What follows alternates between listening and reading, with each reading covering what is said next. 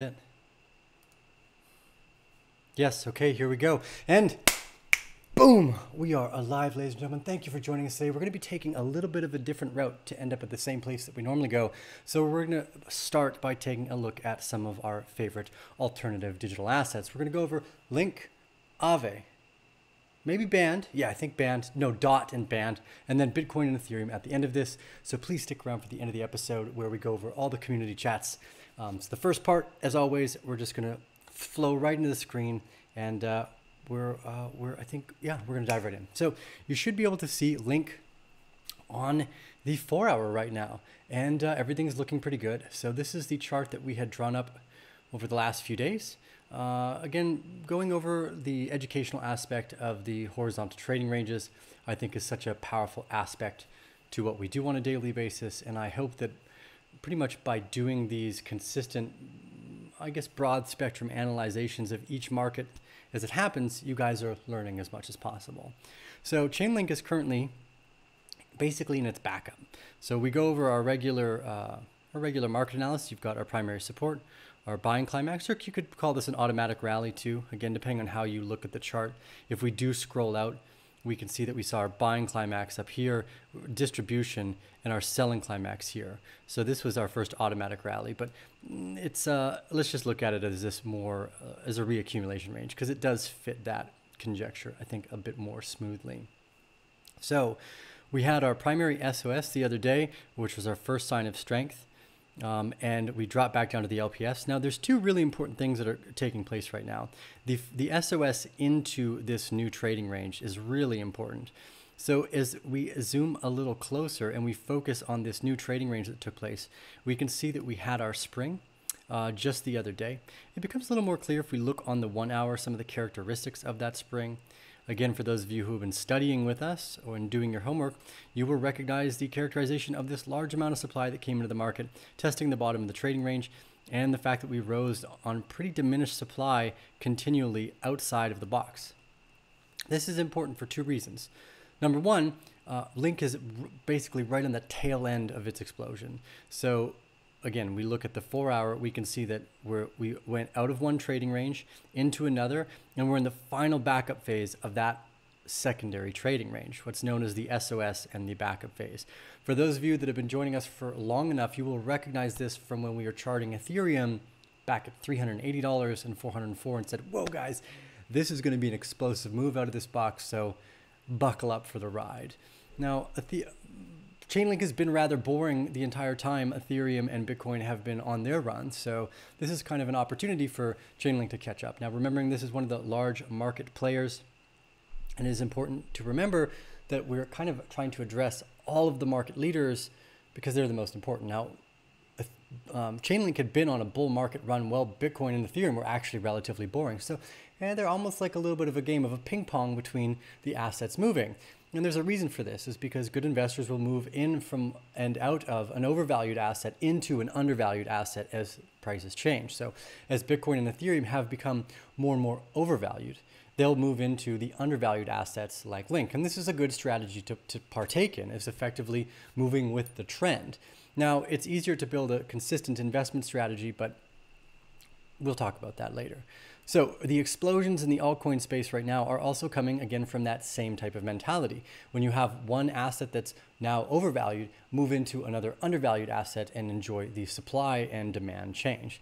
So from the bottom of the spring, we had this big wick. And this is another great kind of lesson to learn from, is the spring. The spring usually have these really long down wicks as well as the volume characteristics. And that's important to remember for a few reasons. You want to not only be able to address the horizontal trading range, but you really want to start, as you become more like the architecture is like the horizontal trading range effectively. But as you get better at that, you want to notice the volume characteristics, which is more of like the dressing of that architecture. So here on the spring that we had in the previous trading range, you can see the same thing. Very long wick, a lot of supply come into the market. This is important because when you're studying, you want to make sure you're defining these characteristics. Another important part is this declining volume into the backup phase. And again, we're likely going to see a big amount of volume come in here to really test how high it goes and see another kind of drop in supply here for this final backup phase. So Link is probably going to lead the way for some of the market here. Because again, it was an undervalued asset. It had been sitting within this horizontal trading range for quite some time. It's a big trading range, around 30%. So it's not an unvolatile space to be. But again, this movement out of the box here has been fairly well noted along other areas in the sector. So if we take a look at Aave, we'll see something very similar, although the story is slightly different. I must have had drawn this on log in our previous video, so I'll change this. There is another way. Again, it's not always horizontal trading ranges. We've gone over this somewhat. They are less frequent, where you find these rising gradient bottoms or flags, which are also like falling trading ranges. Again, just focus on the horizontal ranges for now. But again, we had phase A, our primary support, our buying climax, our first test, our spring, and then our big SOS. And now we're into what is this new trading range. So Aave produced another really beautiful horizontal trading range here, where you had your primary support. And this is actually probably a little clearer if you look on the 1 hour. Yeah, here you go. Primary support, your first buying climax highlighted here, and then your secondary test, your first automatic rally, another test, spring. And again, guys, notice the characteristics of the wick on this spring. Now, I don't always use wicks, but I've been wanting to use the Heiken Ashi more and more because it's a great trend indicator. It does simplify some of your trading, at least your investment decisions. If we go to candles, for instance, and we look at the candles versus the Heiken Ashi, there's a lot more noise. I am much more interested in removing the noise from my charts. So here you just have short trend indicators in the 1 hour, and that's basically what the Heiken Ashi represents. So these long wicks, large amount of supply coming into the market, and then again, rising on falling supply. This is one of the most important secondary parts of that architecture of the trading range that we want all of you guys to be looking at. Because if you start to see the rising price on falling supply, you know that we're headed towards most likely a bullish indicator. Now, it's not always the case. There's just like anything, like we said, we've gone over multiple times. If you're hunting out in the wild, you're not trying to find something exactly. You want to look for just the general characteristics and architecture and the defining aspects of that architecture through the volume signature itself. So as we see, we rose into the SOS on rising supply. We'll likely see a backup that falls down on descending supply. So Aave here is in a really bullish setup, very similar to Link as well, and has already formed its spring. So it's in a very explosive place. The next one we want to go over is DOT as well, another one of the layer 1 protocols. Now, this is where things get a little interesting, and we could make some conjecture here. I actually think that we're probably witnessing a rising gradient bottom for DOT, something akin to this, because let's go over it. Our primary shakeout has this huge wick downwards, and it was characterized by a lot of supply coming in, which we've gone over before, that you want to see the primary shakeout actually bring us down to the trading range specifically. Now, these markets are full of retail hands. And one of the reasons why we do these videos is because we want to help the retail investor not get shaken out so easily. They are the most common to make the mistakes. And this is one of the easiest ways to build confidence in where we are in the market, is by doing these trading range studies and analysis. Ignore anyone who talks about head and shoulders primarily or pennants, because it's pretty much useless information. They can be invalidated, especially if you're in a bull market. They're almost totally useless to use. Whereas these horizontal trading ranges are significantly more accurate, especially when you combine them with that, again, the copacetic nature of the volume supply. So I actually believe this was the spring. And what's interesting here too is we have more supply that came into the market on the sell side and less price action to the downside than we had in our primary shakeout. So this is DOT is looking like it's setting up to be a pretty bullish potential, right? So we're going to want to see something similar, a big sign of strength with rising volume, and then a backup phase with, again, declining volume on the downside, something like this. This is what we would hope to see.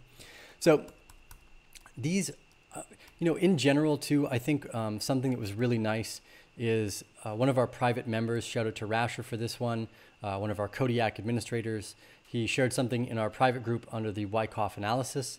And I kind of want to go over that now because I think it's a beautiful representation of each one of these plays kind of in totality.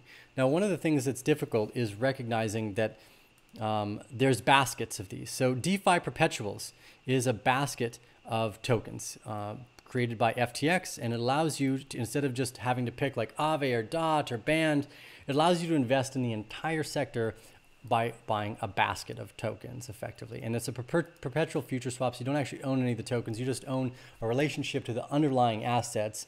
A little bit of a complex conversation, not worth really having right now.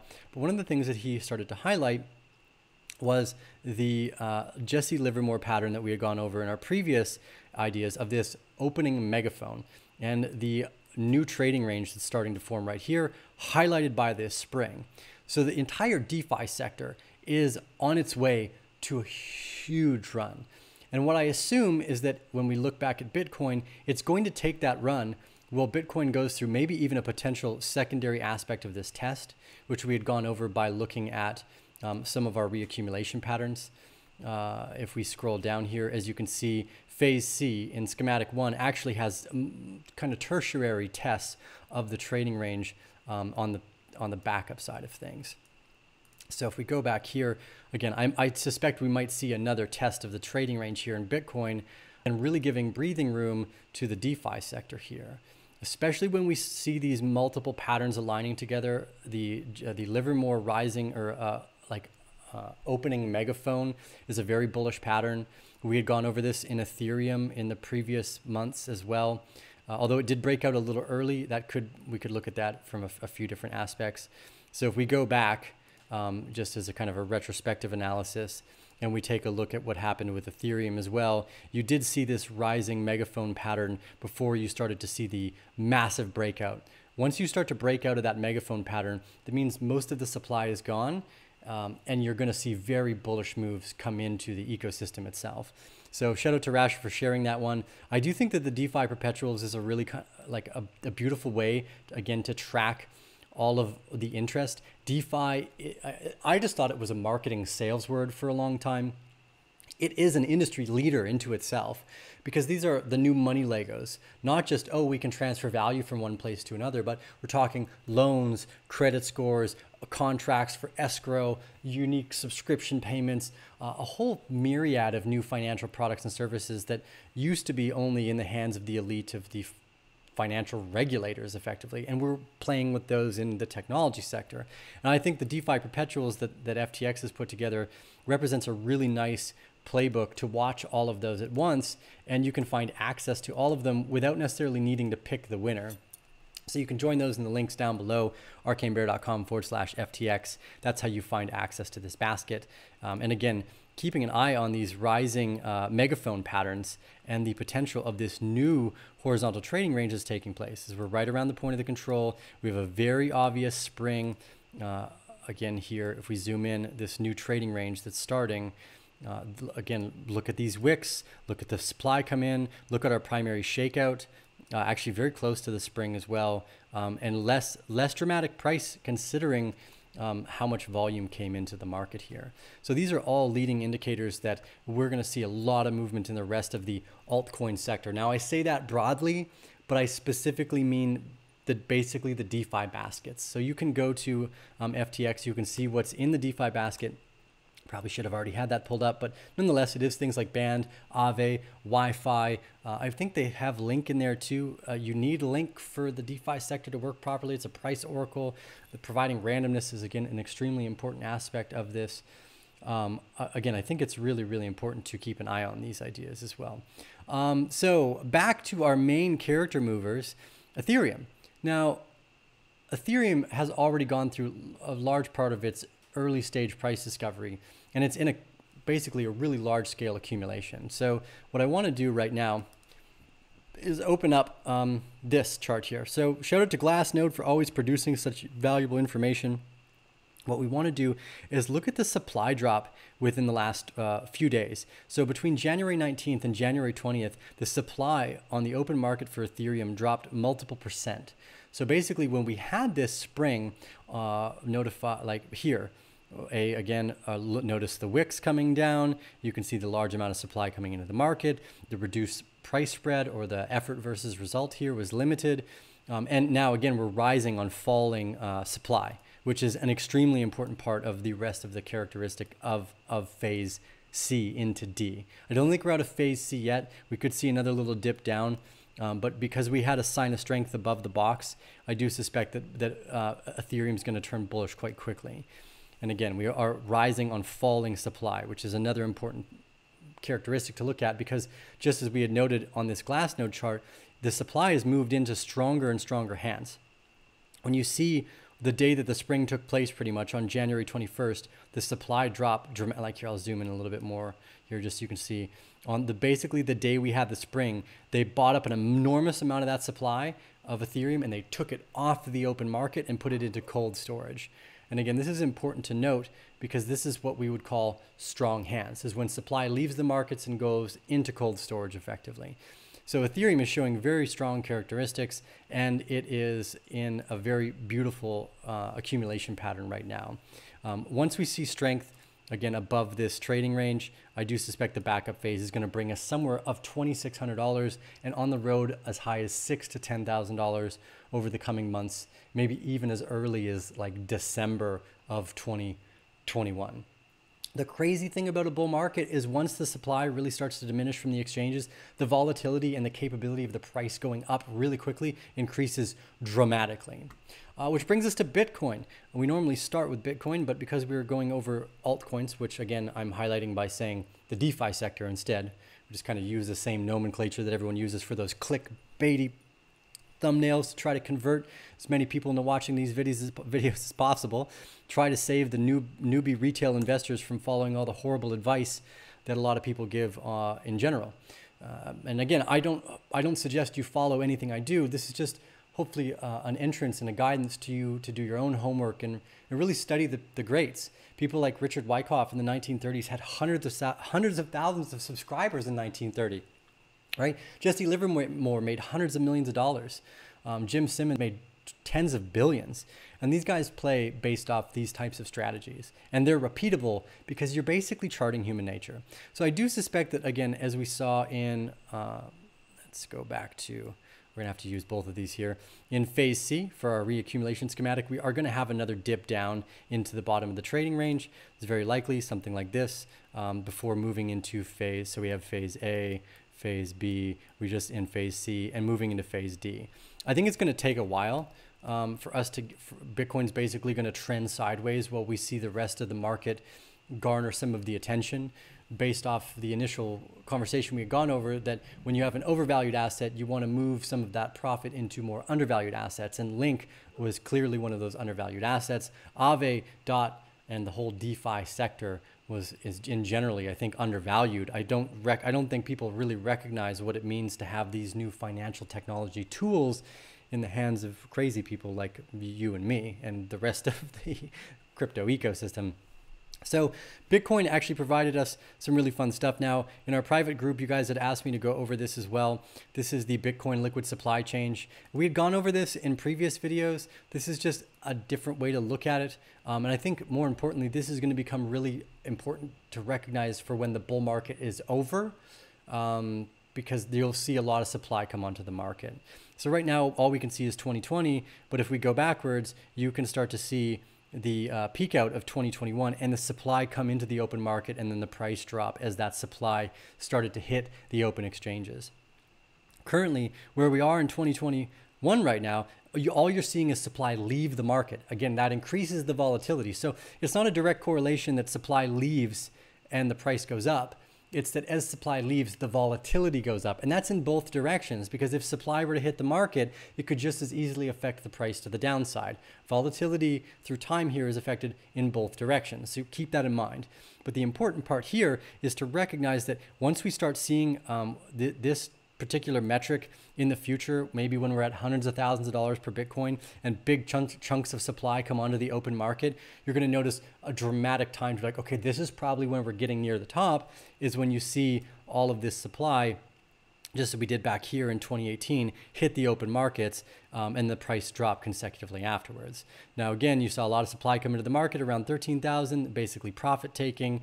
And again, here at around 7,000, more profit taking. And then as soon as we had the spring in March during the pandemic, you can see pretty much every day since then, you've had big chunks of supply leave the market. And there's another way to look at this too, and this is what we've gone over in the past, is the balance on exchanges, because this is effectively where, like, Chainlink isn't gathering data from OTC. Like, if I'm a miner and you're a buyer and I sell, is it like a peer-to-peer contract? No one's picking that price and that supply change up effectively, right? So what we want to keep an eye on is the amount of supply on the open exchanges, because that's where Chainlink gets its price data from. It doesn't get it from two people making a conjectured deal in the background, which is done up by lawyers effectively. That in no way, shape, or form does Chainlink have access to that data. So it's somewhat unreliable in terms of understanding how much actual movement is going on. But what we can see is that it gives us a very clear relationship between the price that's on the exchanges. And again, remember, the more Bitcoin that leaves the exchanges, the higher the probability of volatility becomes, right? So at this time, as we're seeing all the Bitcoin leave the open exchanges, again, this liquid supply change going into cold wallets, effectively leaving the exchanges. There's another way to look at this too. I think that the exchange balance stacked, this was a really nice one that Glassnode put together. Yeah, again, here you can see on December 24th, December 30th, you had a Coinbase with the largest chunk of Bitcoin on there, almost 973,000 Bitcoin on Coinbase. And then between December 31st and January 4th, it went from like 870,000 down to 820,000. So almost 40 to 50,000 Bitcoin left Coinbase in a 4 to 5 day period. So keeping an eye on these charts as we move forward into time is going to be one of the ways we can really tell that the bull market is finding its end, because we'll be able to look how much of this open supply is coming onto the market, and currently it's leaving. So we're still in the early stages of this bull market, and the more of this supply that leaves, the higher the volatility, which means our run to hundreds of thousands of dollars is going to come very quickly. Keep that in mind. With the price change from 10 to 20 to 40 versus 40 to 80 to 100 is going to be like blazing, again, because of that added volatility from the decreased supply on the open market. So thank you guys all for joining us today. That was the first part of our episode. Remember, we always do live streams, so we try to cut the most important data for you guys into 2 parts. If you want right now, we just brought on a new full-time writer. Shout out to Baloo. We are really appreciative of that. So for anyone who wants to join our private group today, if you look in the links below, it's arcanebear.com/Baloo. If you use the coupon Baloo, you will get a 10% discount on that code. Now, it will only run for 24 hours. So if you want to get that discount, sign up now, because after that, the discount won't work effectively. So keep that in mind. We'll run more ideas like this, but it was our way to welcome Baloo, because anyone who signs up for those links, he actually gets direct cuts of that commission for the work that he does as a writer and a producer of content for our private group. So thank you to Baloo and our private group. We always look to be able to provide you guys more valuable content and data. And this is one of our ways to do that, is to bring on more great content creators and writers such as Baloo. Okay. So where does that lead us? It leads us actually back to Bitcoin, and for at least the temporary time, to go over the questions in the live chat. Now, again, if we were watching, and I hope some of you guys are, these horizontal trading ranges, take the time to draw and to write up all these exchanges, like all the changes in the idea. Be like, oh, look, here's the spring, here's the volatility. It really gives you, it allows you to build the patience necessary to prove the confidence you need to make those market adjustments based off what you're seeing. So instead of like just running around and, oh my God, we're going up, and just buying, you can take your time and you can look at the charts and you can recognize where you are and make a much more confident decision. Because one of the biggest problems is that the big boys have a lot of money and they shake out the weak retail hands. And that's exactly what we want to stop and allow you guys to be more profitable. Not financial advice, by going through this educational process. So thank you guys all for that. Let's see. I'm going to, let's take a look at some of your guys' thoughts and questions, and we're going to make today's episode a little shorter, so we won't go over too much, just a few thoughts here and here over the questions as well. So what about the whole XRP story? Look, guys, I've never really liked XRP. It's not great technology. It didn't provide any problems, or it didn't solve any big problems. All they were trying to do is sell products to the banks, which already screw you. So they're basically going to provide a way for the banks to run cheaper and then still probably screw you equally. I'm not a big fan of that. Never been a fan of XRP, although in 2017, I did buy some. And then I gave it to my girlfriend. She's got like 300,000, but she doesn't know she has like 300,000 XRP because we don't talk anymore. But anyways, funny story. At one point, it was almost worth like $1 million. But that's ridiculous. We bought it. It was in like early 2016, before 2017. Market started like, hey, will I go to sign out? Will I buy a little bit of XRP? Will I go to fight around? Anyways, total side note. I'm not a fan of XRP. I don't think they're going to recover from this security decision by the SEC. They were given the opportunity to settle a while back, and they didn't. Poor move. They're going to try to argue it. Now, maybe they'll win, but they've already been delisted, and when you've already got big market leaders, why go around with the undecision? Wait till things clear out, you know, or it's just such a simple thing to do. Follow the market leaders, guys. That's not that hard. Like Bitcoin and Ethereum and Link, they're all market leaders, you know, just look, it's easy to see in the percentage gains. Blue the Bear says, yo, great to have you, Blue. Thank you. Dropping discounts. Yep. We want to support our private content creators and the people that help build more value into our private ecosystem as well. Cool. Let's take a look at just a few more of your guys' questions today. I want to keep today's episode short.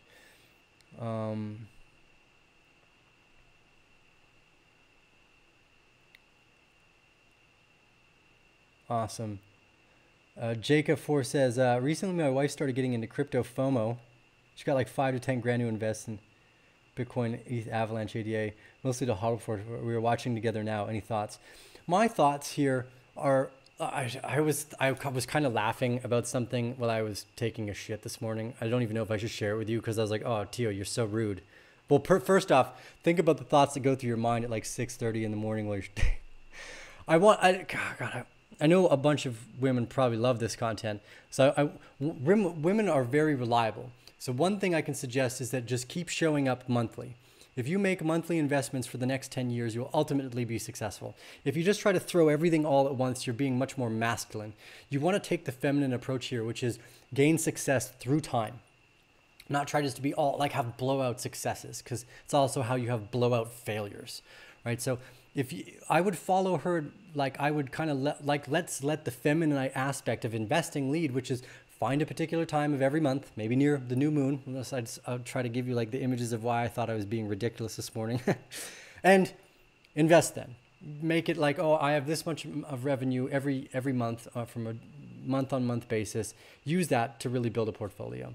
I think that this is a much smarter way to go. It removes the emotions and allows you to take a step back and let the day that you want to execute, it's the 22nd today, we're buying more crypto.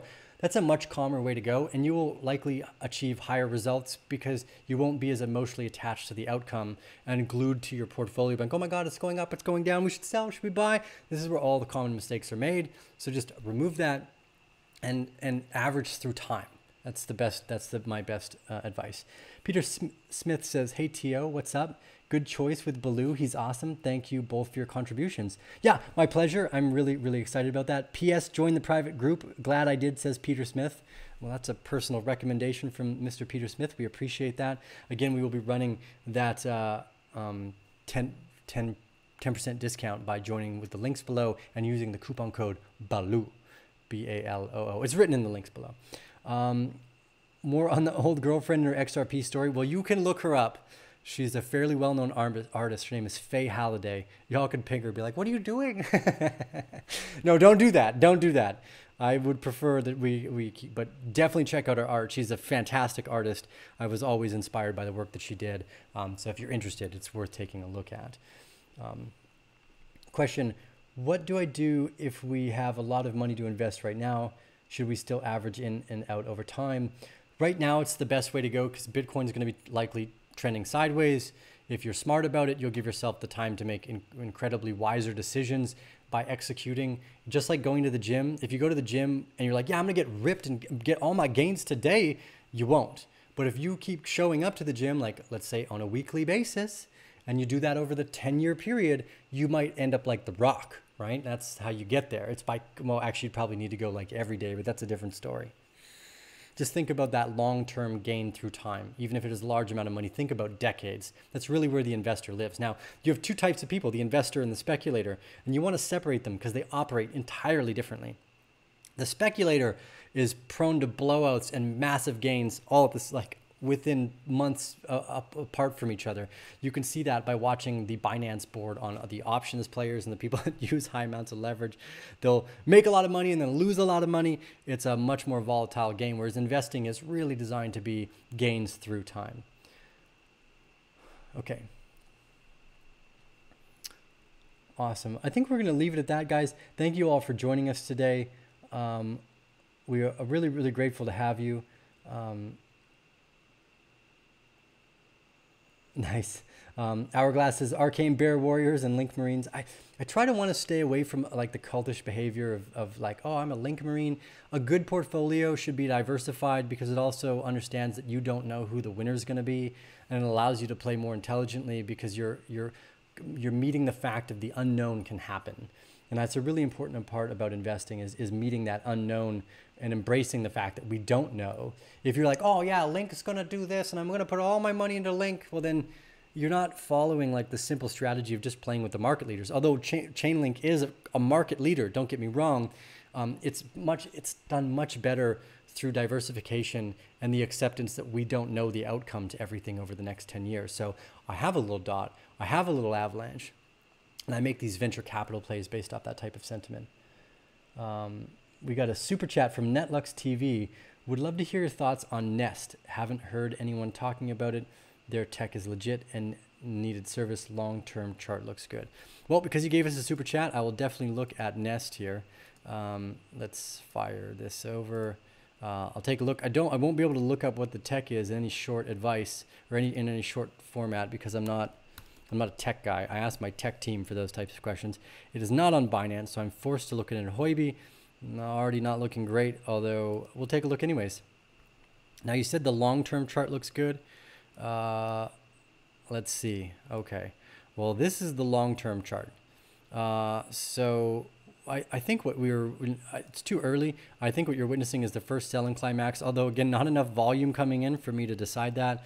I'd be really weary about this kind of stuff, guys. Look, the long-term chart is nothing but down. You may have seen a primary selling climax here, but it's not signified by the amount of volume I'd want to see coming into the market. I mean, even if it was a selling climax, this would be an automatic rally, which means you still need your secondary test and your spring before you see any real type of breakout. Now, we could argue, well, maybe it's a rising gradient bottom and you see a spring like this, but it's too early to tell. I don't think there's enough long-term data here. And again, because I'm not my tech team, I can't say. And they never told me anything about it either. So what do I know? I guess just in general here too, guys, we can look at some of the flute. You know what I'm actually going to do? I brought out the oud today, so we're not going to play the flute, but I brought out the oud. We can jump back to Ethereum here, and let's look at the smaller time frames just for a minute to go over a bit more of the sounder ideas.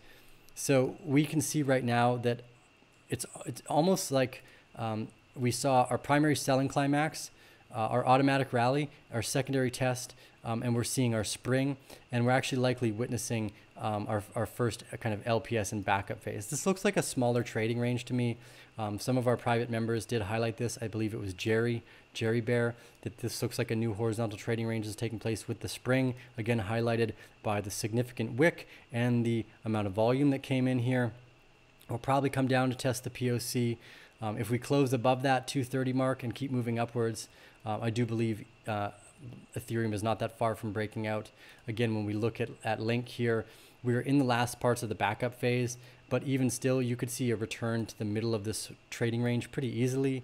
Like, it's not like, oh, it's going to break out right now, just jump in. Oh my God, don't ever do that. That's just silly. But as you can see, the point of control here is right along the middle line of this horizontal trading range.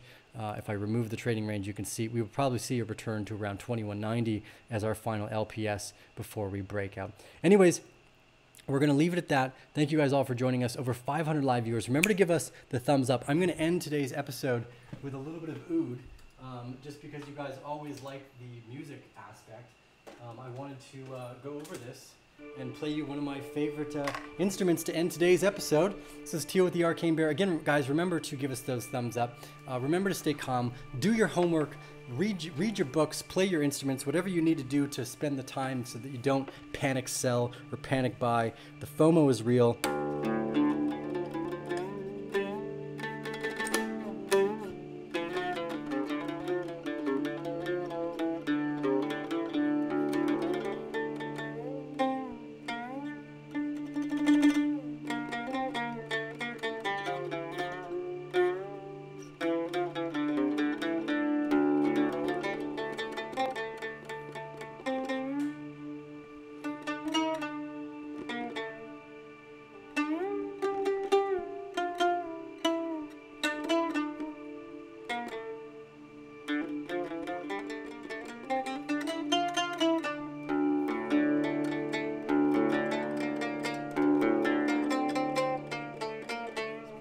Okay, I love you guys. That's it. That's all you get.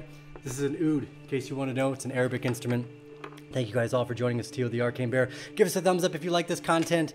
And thank you guys. I really appreciate all the support. I love that we get to do this stuff together and that you guys want me to end the episodes with music.